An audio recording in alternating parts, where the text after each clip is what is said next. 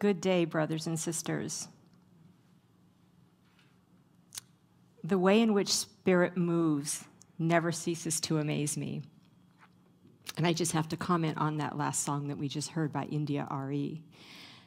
I had the honor to be a part of, back in 2004, I attended a workshop with Carolyn Mace, Sacred Contracts. And we dove into the world of archetypes. And India R.E. was in attendance at that class. And this was something that was very unexpected. And the beautiful piece about this is that it was the same weekend that the Grammy Awards were to be aired on television. And in that workshop, she shared with us that she knew her calling was to come to this workshop and to study about archetypes and her soul contract. And she chose not to go to the Grammys.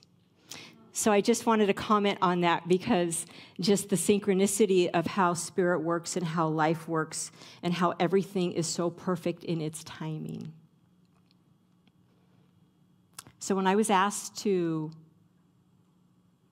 submit my talk title for today's service a few months ago, I knew that what I was feeling on the day that I submitted that title would be something different that was occurring today in our world. And what I trusted is that Spirit would guide me to align with what was given to me on that day that I submitted it, that it would align perfectly for today, and it has. And the first sign of that, of course, was that song that was just shared with us by India R.E.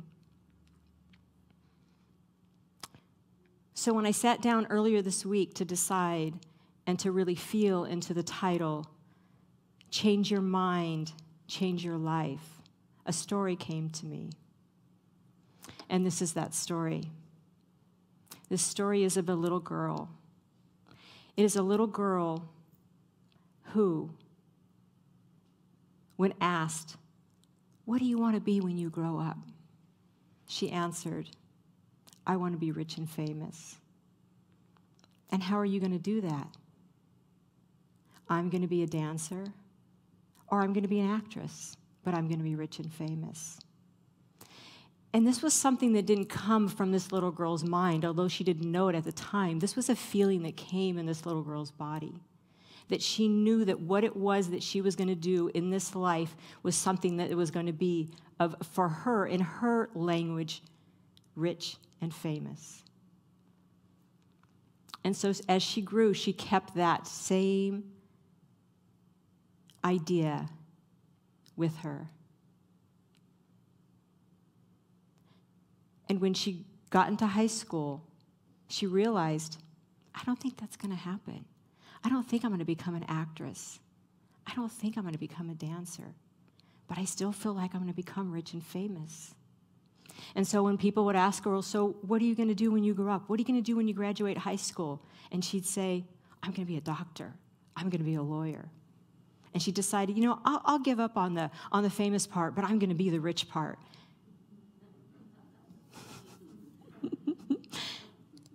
And as she got closer to her senior year and about to finish, something changed for her. And what changed for her is that, again, she realized, I don't think I want to be a doctor. I don't think I want to be a lawyer. I think I want to do something that's calling my spirit.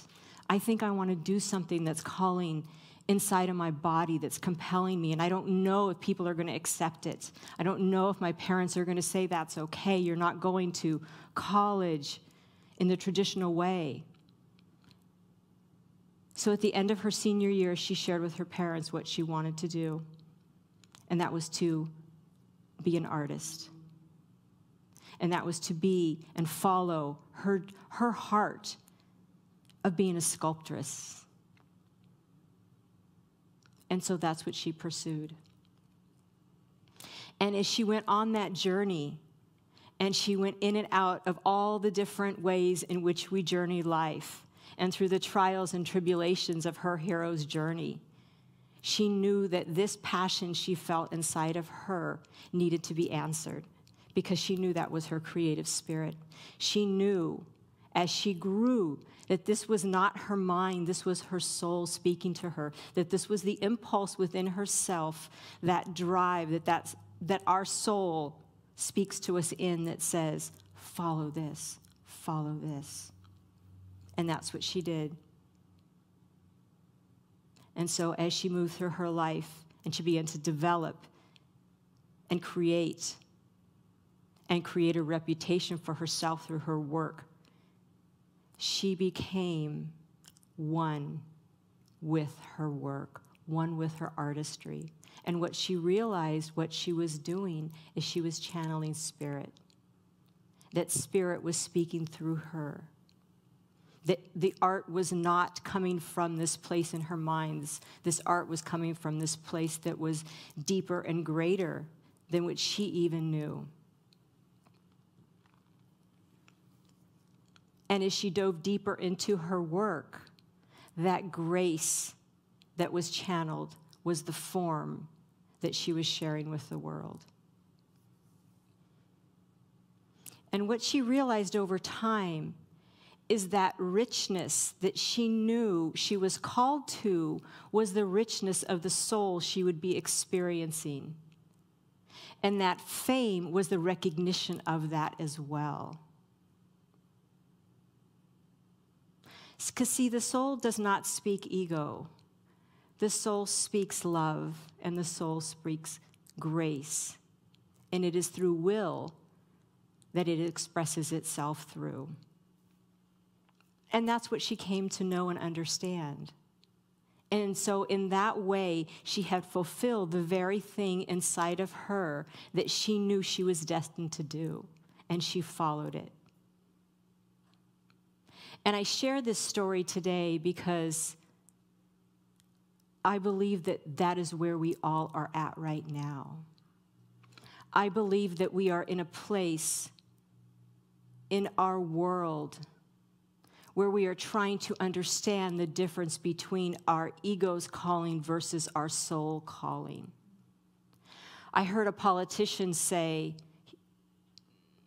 America is trying to find its soul. And I believe that there is truth to that, but I believe it even bigger. I believe that humanity is trying to find its soul.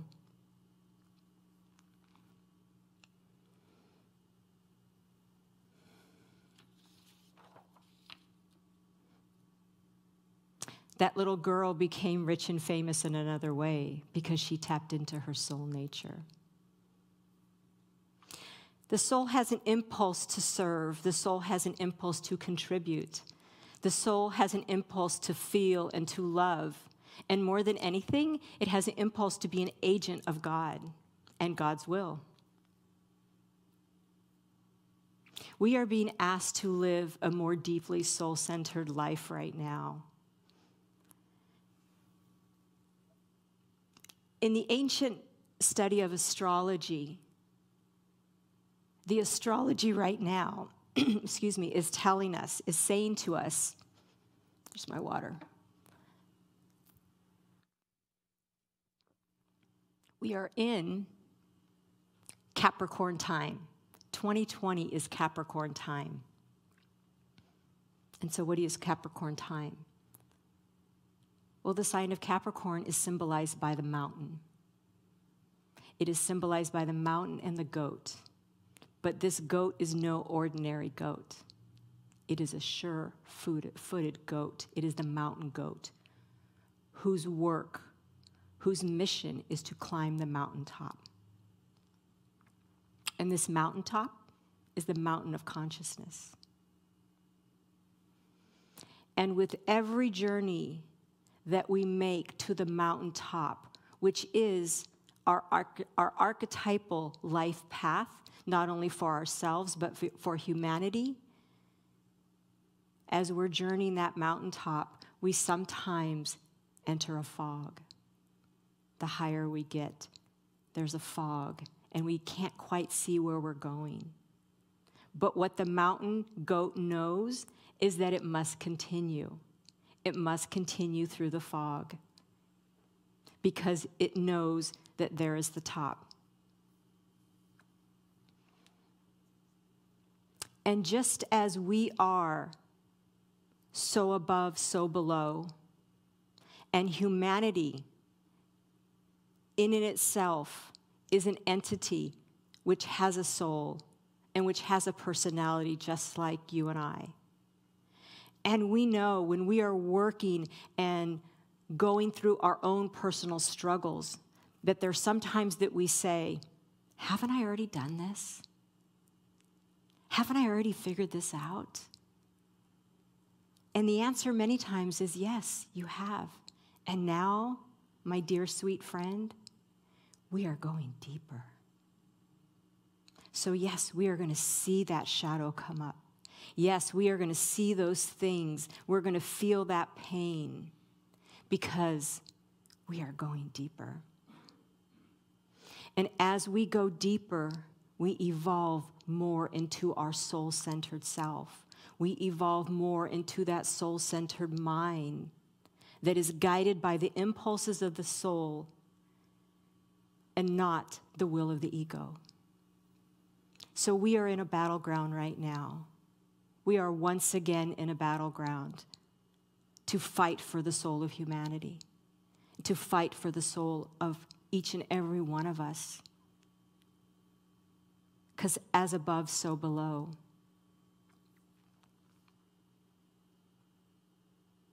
And there is discomfort with this, and there is pain with this, as every transformational process brings. There is a point of tension.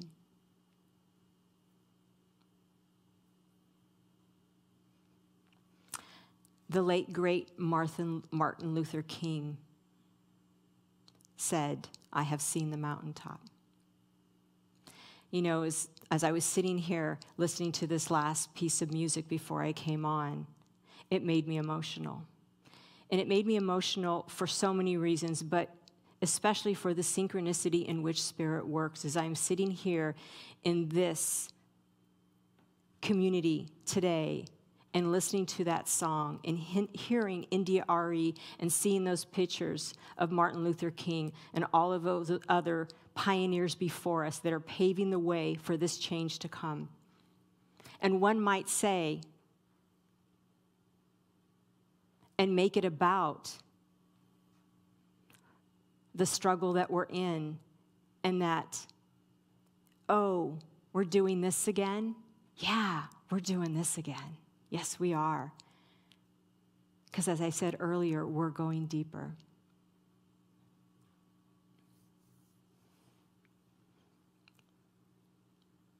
I think that many times as we move through our life and we reach certain points where things are animated within us that, for example, for fear, what this 2020 year has brought for us is really just triggered a lot of things for us in our body.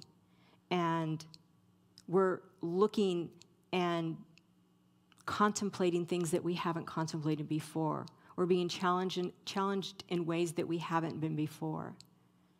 We've been controlled in ways that we haven't been before. Our values are being examined. Our values are being challenged. And I hear sometimes people will say, I can't wait till we get back to normal. And I always say, normal is what got us here. And this is a new world that we're embarking on. And we don't even know what it is because we're not supposed to know what it is, because if we knew what it is, it would be the same.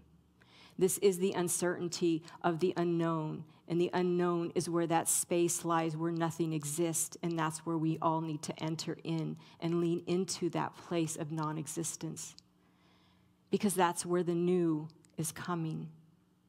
It's time for us to leave the old behind.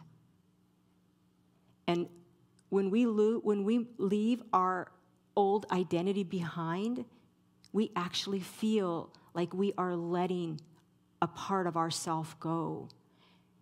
We actually feel like we're losing an arm or a leg, or it's like, no, there's no way. I cannot let that go. I cannot let that go. I need to hang on to that For that is what I know, and that is what's kept me safe. And believe it or not, this whole way in which we are living, as safe as it doesn't feel, on some level we have been saying, oh, but this has kept us safe. But that's not the truth. That's what our ego is telling us. Keep us safe. Keep me in this same environment, even though the mind's saying, get me out. It's such a paradox.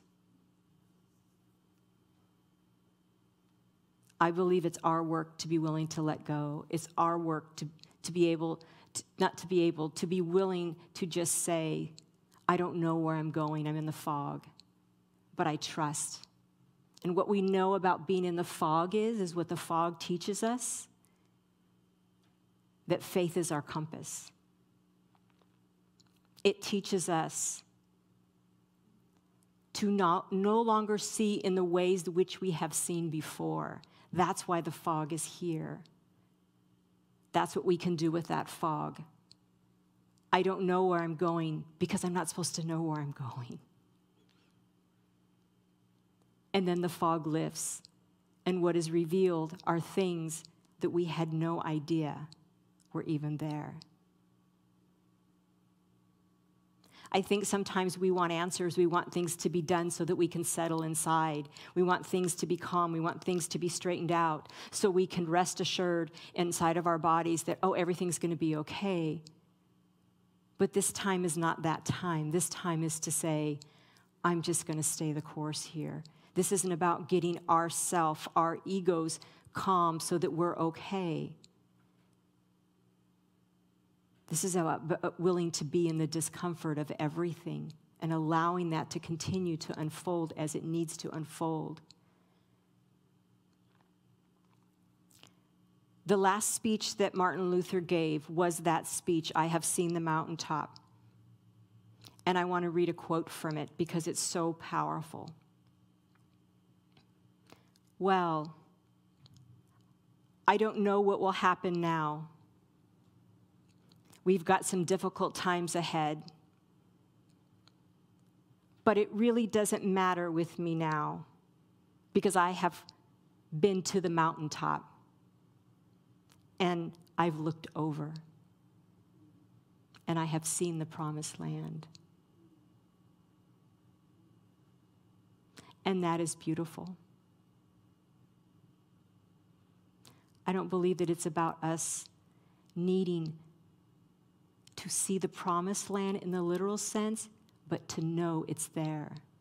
Because the seeing is through the eyes beyond the literal mind. It goes into the soul. I see the promised land. And we were all born in this time right now to be a part of what is going on in the world and humanity right now.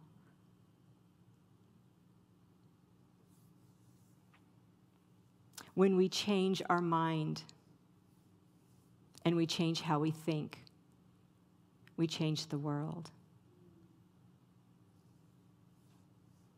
And so it is.